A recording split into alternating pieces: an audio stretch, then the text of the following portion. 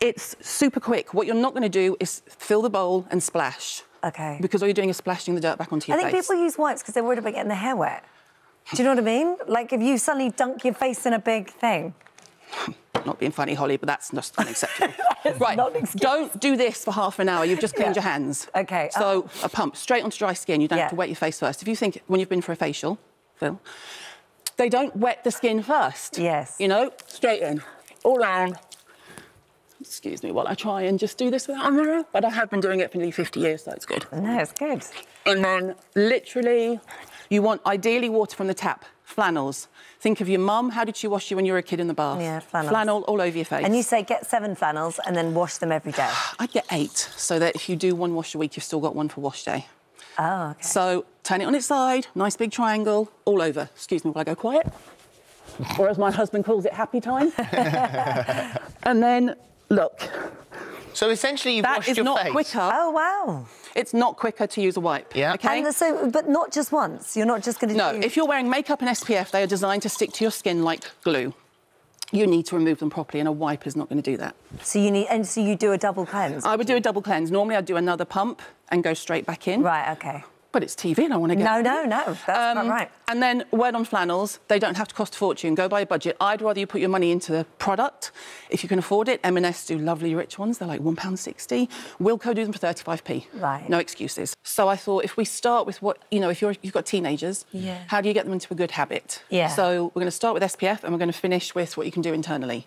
So if you've got, you know, your children get spots and they don't want to wear it, especially if they're doing makeup, SPF, if you start them young, then it's the habit they take the rest of their lifetime. See, when you're a teenager, you just think, I don't need to worry about all of that. I've got I am immortal. Exactly. Yeah, totally. Yeah, nothing is a problem. But if you get them using it, I would also make sure, though, that you do get them to remove it properly, see previous. So this isn't just when you're in the sun. This is like every day. Every day. It's like before they go to school, they're popping this on. This is just daily routine. Daily, just get them into the routine. And do then they need a moisturiser as well as that, or go by the skin type? OK. If they're traditionally sort of teenage skin, greasy combination, you could just do an SPF. OK. If they're particularly dry, then yes.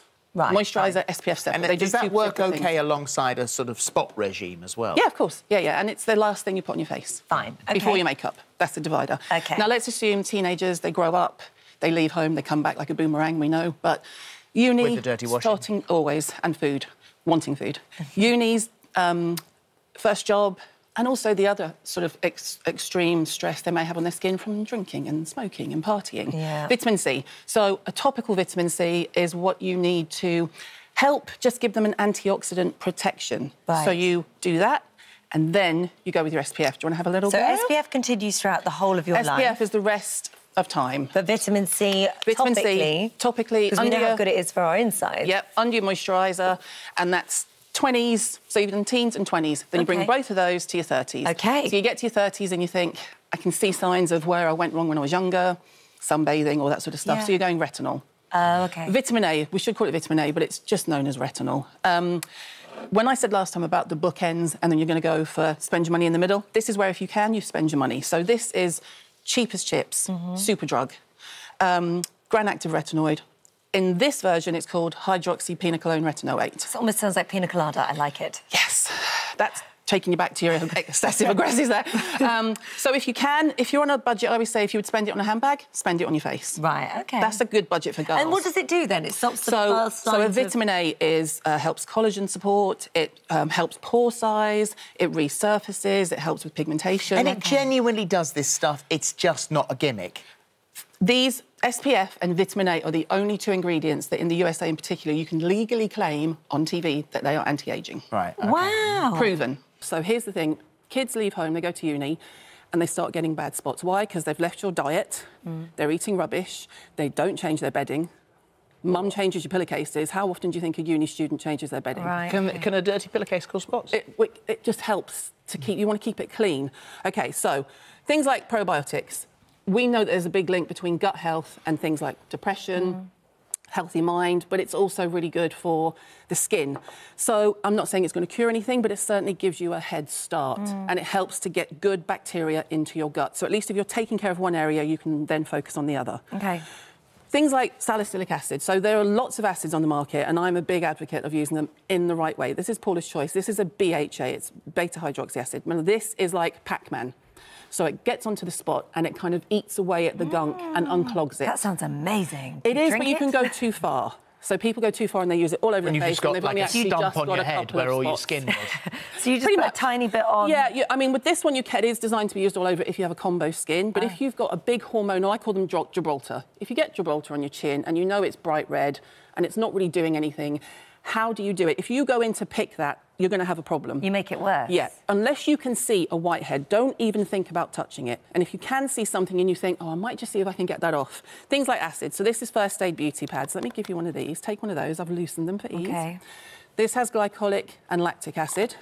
And then you're going to rub this. So let's say you've cleansed your face and you've knocked the spot. Or you've got one that you know is primed and juicy and ready to go. You're going to rub it all over the area. It will sting. It's acid. It will sting. You're going to rub it all over the area. But what you're doing is if you've just picked that area, you're going to kill the bacteria. So you pick it first, then use this? I'm saying if you haven't been able to help yourself or you've knocked it when you're cleansing, sometimes they knock off.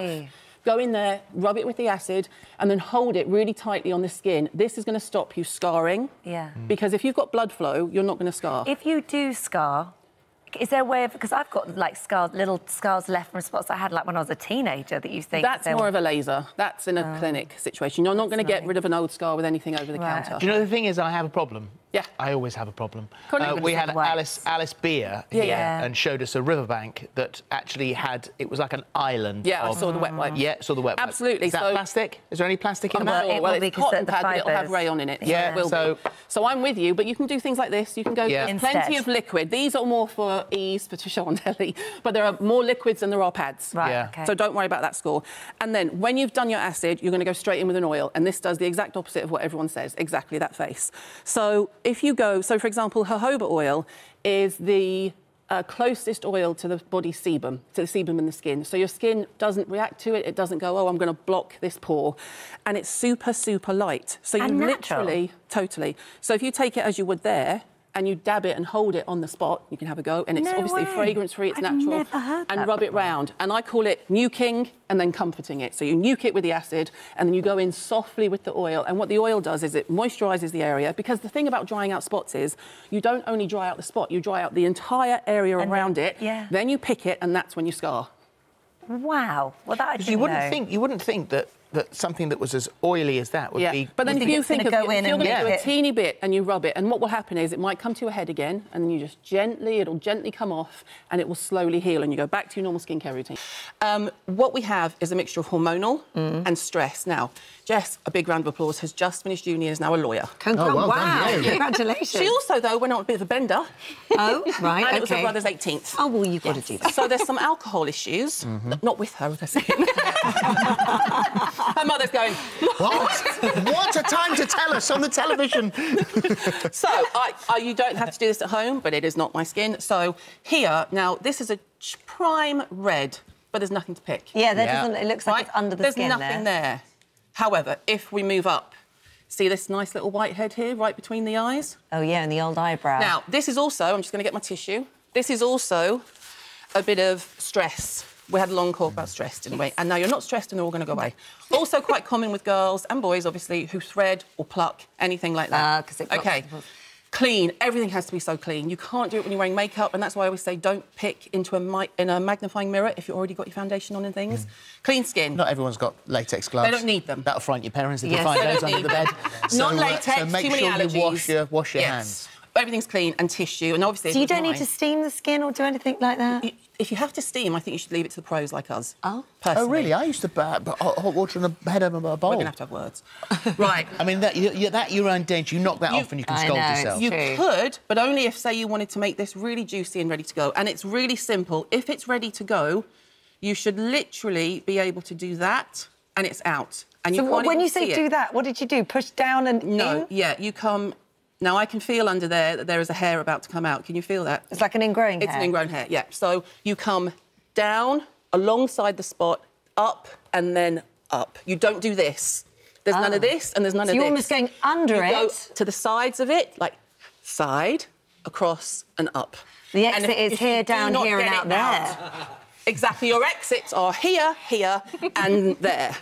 If it doesn't come out first time, leave it alone? If it does not come out first time, but you think you've got one more go, we would have 2 or 3 goes in the clinic. After that, leave it. Don't poke at it. Don't use pens or pins or needles. Leave that to us, please. OK. And don't scar. Now, after this, I'm going to put a quick bit of salicylic acid on. Yeah. Literally, this is going on straight onto a bit of cotton.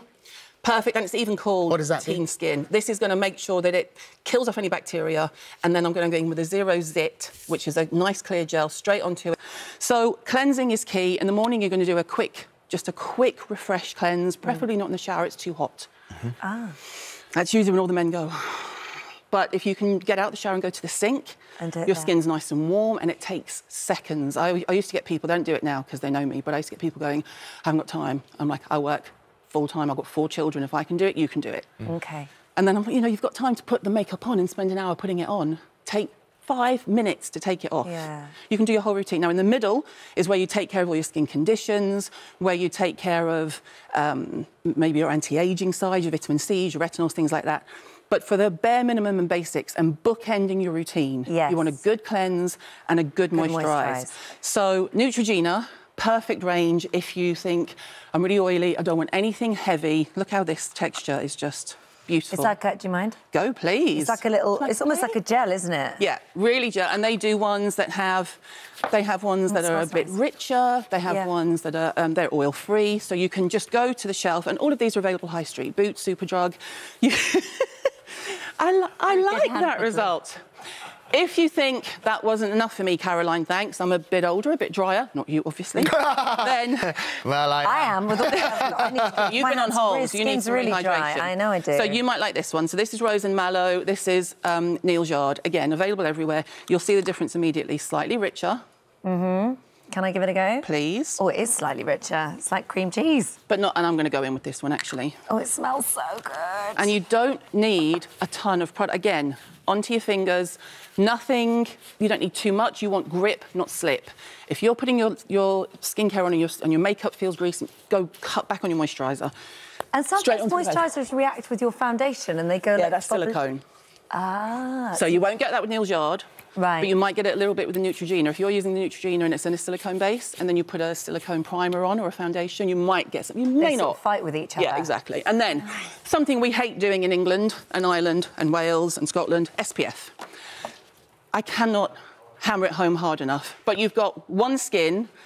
Take care of it. Otherwise, when you get to 40, 50, 60, you'll get all the pigmentation that's coming through on me now, looking beautiful, I'm sure. You do. Is from when I was a kid. Yeah. I was raised in the States, in the South. And in the 80s, they used to sell foil beds for the beach. And you'd be with Hawaiian Tropic No. 2.